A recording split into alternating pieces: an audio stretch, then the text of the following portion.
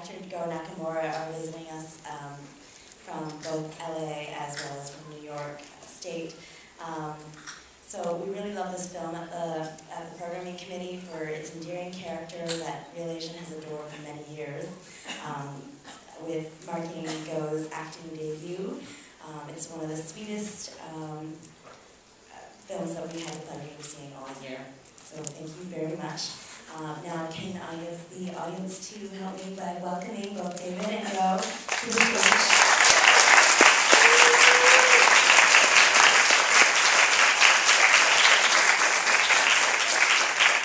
Hi David, hi Goh. Hi. We don't want to ruin the Q&A, but I'd just like you to maybe just tell us about how this film started and how you guys started this film. I met Goh at a party in 2009, and I knew who he was because I was a fan of his music. And I went up to him and I was like, "Hey, you're Goh Nakamura, right?" And he got all freaked out. He's like, "How do you know my name, man?" And then we became friends. And that year I was touring with my last film called White on Rice, which played at Real Asian in 2009. And I kept running into Goh all over the place, and we decided we should do something together, and why not make a movie? That's pretty much it, yeah. This is our last screening for a while. Yeah, this is our last festival screening. We've been touring for 8 months, and so can't think of a better place to end it all than right here. Yeah. When I say end it all,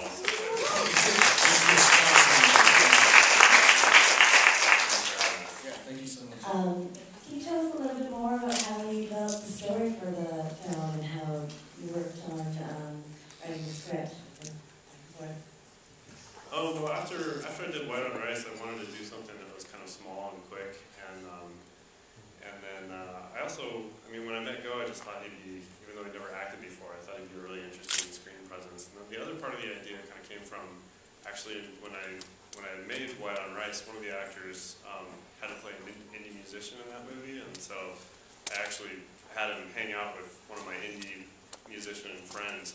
And he really kind of glommed onto him. He was like, "Man, that guy's a genius. His music is so amazing." And I thought that their friendship was really kind of cute. So, yeah. And then when I met Goh, I was like, "Here's the guy for this story." Do you want to elaborate on, maybe the exchanges and what inspired the... Sure, yeah. So me and Dave talk on Facebook chat a lot. So, whether joking around or just talking about the experiences similar experiences maybe of, just being on a tour, how that could ruin a relationship or whatever. Yeah, it's really hard to have a functional relationship when you're on the road all the time, and both of us at the time were totally as single gets, and having a pretty bad year, so. Yeah.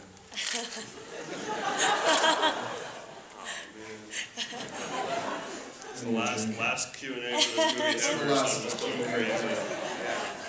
We're just going to live it all out. Facebook has a tendency to kind of be disruptive technology, but for us it really helped us. Disruptive, yes. But we kind of wrote the script together via Facebook. Oh, I think we have a question in the audience there. Yeah, I'm wondering, why black and white, and did that present any unique challenges for you?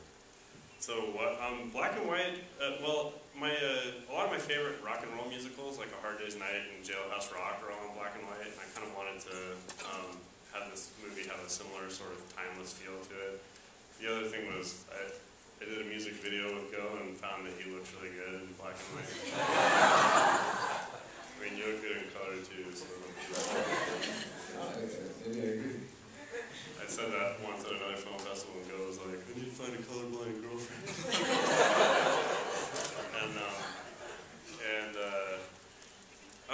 The other reason was budgetary. We didn't have a production designer, and we weren't using a whole lot of movie lights, and we shot the movie in 14 days. So it was anything we could do to speed things up, and not having to worry as much about color helped move things along. Do I see questions? I have a question. I was wondering about the process of music for the new soundtrack, And I'm wondering how much back and forth, if the music would have been written beforehand, or if it had been written after shooting the film, or I don't know, or during. Most of it was written after, because pretty much like after we finished filming, like Dave said, hey, send me like 30-second clips and stuff. So I immediately just started to just write little things. And yeah, he was great with the direction of the music too. He's like, oh, I need like a version of Surrogate Valentine that sounds sort of like Take My Breath Away or something. So it was fun. I call it like musical Halloween.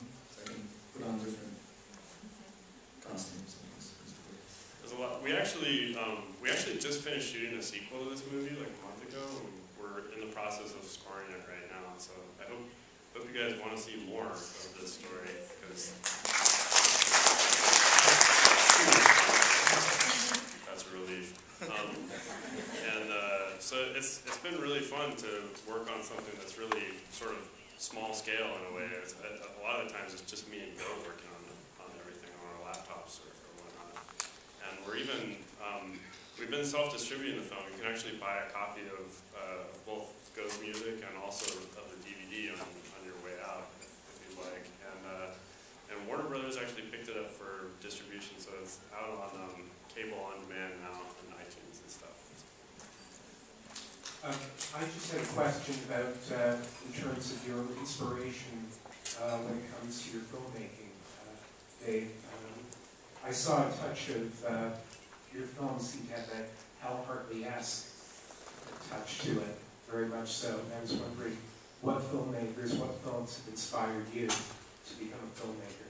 Well, I'm definitely a child of the 90s when indie film was, when it seemed like indie film really felt like a big deal back then, so definitely I liked Hal Hartley's movies, and I really like, it sounds like a total lame film school answer, but I'm a really big Truffaut fan in a lot of ways, and I like all kinds of stuff, you know, I'm Warren Beatty.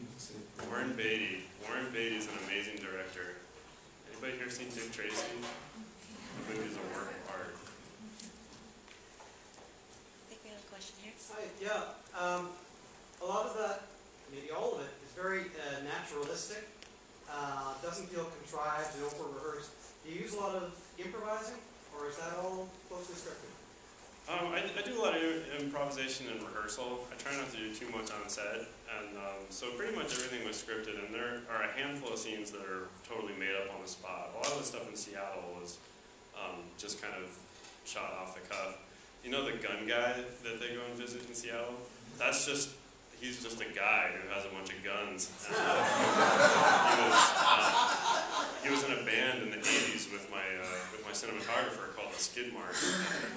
And I actually went up to a film lab in Seattle to work on White on Rice, and we stayed at his house. And as soon as I came through the door, he got out his gun collection. He had a couple of other ones that you don't see on screen because he didn't want any photographic record that he owned them. And then he got out his guitar and was playing like this pornish music, and it was kind of uncomfortable staying there, to be honest. But I was like, man, I gotta get this guy in a movie. So, really the only reason that Go goes to Seattle in the movie is so I have an excuse to put that guy in. I'm sorry, that was our last question for today, but thank you so much, David and Go. Thank you so much, and also the Red Instruments Award. Thank you so much. Thanks again.